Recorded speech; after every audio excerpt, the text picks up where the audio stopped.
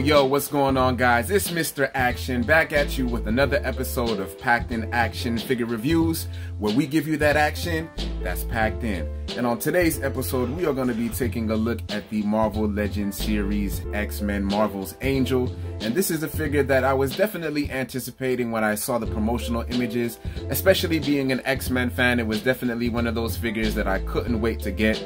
Now, I was able to grab this guy at my local GameStop in South Florida, so shout outs to GameStop. Oftentimes you guys get a lot of hate, but honestly, I feel like when you guys disappear, that's when we're gonna really understand how truly precious and how valuable you are. I put GameStop on the same level as Blockbuster, but when I saw it, I definitely had to grab it, and the price actually wasn't that bad, considering that this was a deluxe figure. I think I paid $33 with my pro member price, man, and it's always nice to have those physical places where you can meet and just talk to different people that enjoy some of the same things that you do, you know what I'm saying? So shout outs to GameStops. I love you guys, but y'all do be tripping sometimes. But nonetheless, let's take this figure off of the rotating stand and let's get a closer look. Now, first things first, we are going to take a quick look at the box, and when I say quick, I do mean quick. You guys have been staring at it for the past 30 seconds, but I will do my due diligence and at least read the read-up on the back just in case you happen to miss it. And it reads, "The high-flying angel assists in the fight against Dark Phoenix and other threats to the X-Men, using his wings to take the battle to the sky." So with that being said, let's get this guy out of the box and let's see what we're rocking with. And here we have Angel out of the packaging, and for first impressions, I can honestly say that I'm very pleased with how this figure looks, man. You know what I'm saying? This is a figure that has been long overdue, considering that Angel is one of the founding members of the X-Men. It is really nice that we were able to get this guy. Now, even though this is a really nice figure, it's not to say that this figure does not have any flaws. I do have my personal preferences for articulation points, like maybe butterfly joints and maybe a diaphragm swivel. But I think at first look or at a first glance, this figure is definitely something that is going to pop out on your shelf. I definitely do like the attention to the wings, man. The wings are definitely, the game changer with this figure. That definitely makes this figure pop. But enough of the small talk. With all of that being said, let's take this guy off of the stand and let's take a closer look.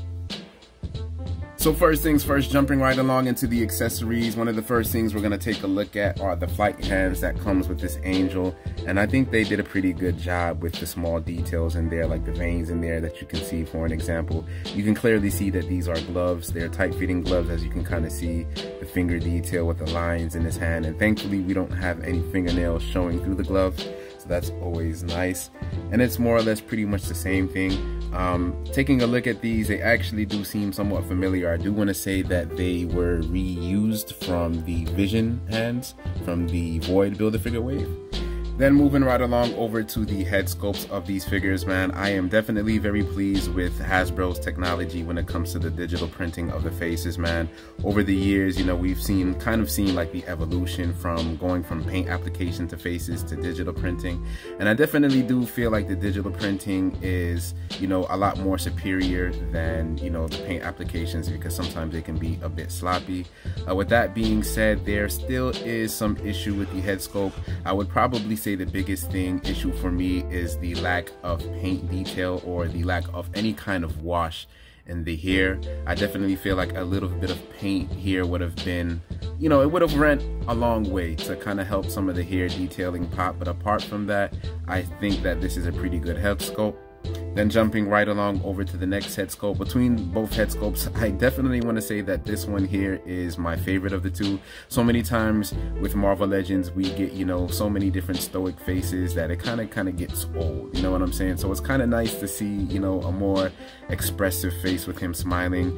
And one of the other differences that I did want to point out is that the mask is actually different, you know what I'm saying? Here we can kind of see it's more of that kind of gamut style, and here it's a little bit more angular with going down his nose and on his cheekbones and everything like that. So I am feeling this head sculpt here a little bit more, unfortunately, just like the stoic head sculpt.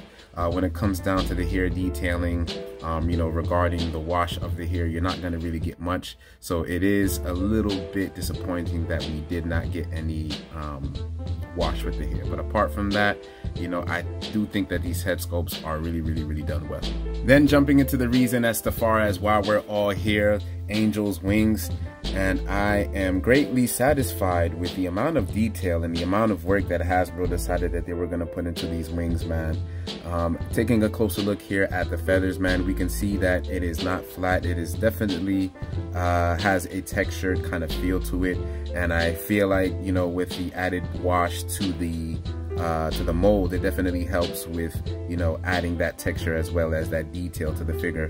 And, you know, Hasbro really didn't skip out with the paint, man. You know, coming up here, we can see that, you know, they kind of use like that off-white color when we think of feathers. And I do like how these wings are designed. You know, they can be pulled out further, and then they do expand to the fullest extent. And even looking at some of the parts that were covered up when the wings are, you know, closed, we can still see that, you know, there is still a lot of detail there with the paint, as well as some of the texturing there. And I definitely feel like, you know, they did a really good job with this, man. You know what I'm saying? I really have no complaints. This is definitely, you know, one of the eye grabbers of, you know, the figure. Then over here, taking a look at how the wing attaches to the actual figure itself, it is on a hinge, so, you know, you can get it to move up and down, which is really nice. And then these actually port into his back, and they can actually spin 360 as well. So you can get all types of poses with these wings. And I think they came out really nice, if I'm going to be completely honest. As we can see, it's going to be pretty much the same thing here on the opposite side, but, you know, the wings definitely do have that nice detail on them, and I am very pleased that Hasbro did not skip out on this, man, because these wings are definitely fire, and I had a lot of fun posing them, you know, with them, and just, you know, looking at it. You know what I'm saying? Sometimes, you know, you just got to pose your figures and just look at them. Now jumping right along into the aesthetics of this figure, I definitely feel like Hasbro actually gave us a relatively decent body mold for this figure. We are reusing the Vulcan body mold, which the Vulcan body mold is not a bad body at all. I just definitely feel like this figure could have benefited if we had some additional pieces added to it. Now, one thing that the Vulcan body mold has are butterfly joints, but with this figure, for whatever reason, we did not get any butterfly joints, but I am going to talk more about that when we are dealing with the articulation. But looking purely at the aesthetics of this figure, I definitely feel like Hasbro delivered on, you know, presenting, you know, Angel for us, man. You know, he is one of the founding members of the X-Men, so, you know, this figure is a figure that is long overdue. Again, taking a look at the head sculpt, we do see that that digital face printing is really on point. The only thing that I mentioned previously before is that there is a lack of wash on the hair, which I definitely feel like a little bit of paint would have went a long way, especially with the hair, just to kind of make it pop and make the texture a little bit more. Over here, taking a look at the rest of the body, we do have you know, the paint work that's very clean over here, you know, on the chest, on the costume design, and I'm very pleased that, you know, they did a really good job with that. His costume design is relatively very simple, so, you know, you really can't mess up, but of course, you know, sometimes mess ups or mistakes are made. Now, one thing that I do want to point is his shoulders are very nice. The only thing is that I do have a little bit of paint scratch here. It did come like that from out of the box, so that is something to kind of be wary of. I kind of do wish that they would have added perhaps maybe 1 or 2 more coats of paint on the shoulders, and that's only because you can ever so lightly kind of see red bleed through, and I do believe that's because the figure is mainly molded in red, and then, you know, the paint applications obviously are going to be white. But over here, just taking a look at, you know, the body for this figure, man, you know what I'm saying? I definitely do like, you know, the muscle definition and the muscle tone that these figures have. And I think Hasbro actually did really well. Now, where there are going to be some, you know, mishaps or some personal nitpicks of mine are going to be here on the forearms. I do have these weird, like, misapplications of paint, and I'm not sure if that's by design, if that's done purposely. I haven't really seen any reference or source material where Angel has like little red patches there, so I feel like that's more of a QC issue. And then the other thing to note is with the arms, we do have that nasty sculpted line because it is a reuse of the Vulcan body. Just to kind of show you guys what I mean here, I have the Black Panther body, which is basically the Vulcan body, and we see here where his gloves are, we have that sculpted line. Because Angel's gloves start up here, I definitely feel like that sculpt line could have been avoided, and it ultimately would have made the figure look a lot more clean. Then going over here to the bottom portion of his body, we do have a little bit of wrinkles here to kind of show that, you know, that this is a spandex costume, and I like that they added that. You know, it's also going to be here on the back. We don't really have, you know, any wrinkles up here on the clothing up top, but it really doesn't take away from the figure, if I'm going to be completely honest. Then taking a look at the paintwork here, man, we see that everything is really nice and clean, man. You know what I'm saying? I really like, you know, how this, you know, design really came out. Even though it's a very simple design, I think it's really well. You know, taking a closer look at the legs again, you know, we do see that muscle definition. You know, it's very defined. I really like the way that it came out. And then, you know, over here looking at the legs, we do see that, you know, they're not flat. You know, they actually have some, not texture to them, but, you know, the muscle definition on this figure is done really, really well. Again, with the paint applications, I don't know if the camera is picking it up, but up here is painted up white. And again, I definitely feel like it would have benefited if we would have had maybe another coat or, you know, 2 of paint on there, just to kind of, you know, make sure that we're not seeing that red bleed through the figure. But I think all in all, this, you know, aesthetically, it's a really nice looking figure. Now jumping into the articulation of the figure, this is where I'm going to have my personal nitpicks about this figure.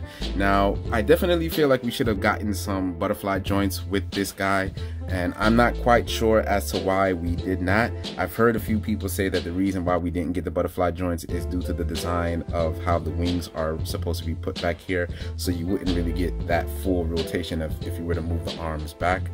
But before we get there, the head can look up this much, which is really, really, really good, you know, so you can get him in those flight poses, and he can look all the way down like this. So if you want Angel flying up high in the sky looking down on his foes, you can get him like that too as well. I definitely feel like we got to fix this because, you know, it's just not, it doesn't look natural, you know what I'm saying? But that is, it is what it is. Then going over into the arms now, again, as I mentioned before, it would have been nice if we would have had some butterfly joints, but again, I do believe that it is due to the design. We can get his arms to go out that far up, so we can get him in that nice T-man pose. He does have bicep swivel, which is really nice, and he also does have double jointed elbows, which go past 90 degrees, which is really, really, really nice. I do like that. His hands can go all the way down, and they can go 360, which is also nice. Now, another nitpick that I have is I really wish that we would have had this figure with a diaphragm swivel as opposed to the ab crunch. The diaphragm swivel would work, especially since this is a figure where he's going to be a lot of flying, and when, you know, you're flying with your body, you are going to kind of have to move your upper torso in order for you to move in the direction that you want. So I definitely feel like it would have benefited if we would have had that. But for the time being, he does have the ab crunch. He can look down about this much, which I think is really, really, really good. And he can look up this much, which is also nice. But again, we are going to have that kind of nasty gap. Not really a huge big deal for me. I'm probably not going to have it extended all the way out there like that to see it, but just something to point out. Then he also does have waist articulation 360 degrees, which is really, really nice. Then moving right over to the legs, we can get Angel kicking up about this much, and we can't really get that much movement going back. His legs can go out about this much far out, which I think is really, really nice. He also does have 360 degrees thigh cut. And then we also do have double jointed knees, which is also really, really nice. We do have boot to butt, which is cool. And then we also do have a boot rotation here, which is also really nice. Unfortunately, with boot rotation, of course, when we move it, we are going to get that nasty break in the sculpt. So that is something to be mindful of. And then we also do have hinges on the feet that go down, they go up, and they go side to side. Now, I also wanted to take the opportunity to show you guys what his articulation with his wings attached to his body looks like. So again, we can pull out his wings and fully extend them out all the way as so, and that is going to be the full range of his wings. And as you guys can see, man, you know, they held up really good, man. You know, the wings are really sturdy. The wings can also go back down into its neutral position. The other thing that I do like about the wings is that it is attached on a hinge, so it can go out far, about this wide, and you can still extend the wings as so. Then taking a look at over here on the opposite side, it's going to be the same thing, and we can extend the wings if you want to have it, you know, moved as such and have variation of different flight poses, man. You're gonna have a lot of different options with this guy, man. You know, just playing with the wings now, man, it's really just really cool how this figure is. Now, if you wanted to get your Angel figure in a more defensive pose, we can get the wings to slightly cover his body ever so light, so you know, you can get them like that if you wanted to. But the wings are very well designed. I can honestly say that, man. Very, very well designed, and I am very pleased with, you know, how they came out. You know what I'm saying? So very good articulation with the wings. A lot of different things that you can do with it. I mean, so many different variations and poses. You can't really even see because that's how big the wings are, but you know, really, really, really good pair of wings. And now jumping right along over into the size comparisons. Over there to the left, we do have one of the founding members of the X-Men, Bobby Drake, aka Iceman, and that is a custom paint job that I did with that figure. I do remember when that figure was originally released, a lot of people complained and they said that it looked like Silver Surfer, which, you know, I definitely agreed with, so I went ahead and added some paint to that bad boy. And then over there to the right, we also do have Hank McCoy, aka the Beast. And for some more founding members, we also do have Scott Summers, aka Cyclops, over there to our left. And then we also do have our Jean Grey. And believe it or not, in my opinion, I still think that that's the best Jean Grey, even better than the newly released X-Men 97 Jean Grey. Fight me, I don't care, I don't care, I don't care. And then for some more size comparisons, we also do have Mr. Sinister over there to the left. And then we also have the maker of Archangel himself. We also do have Apocalypse.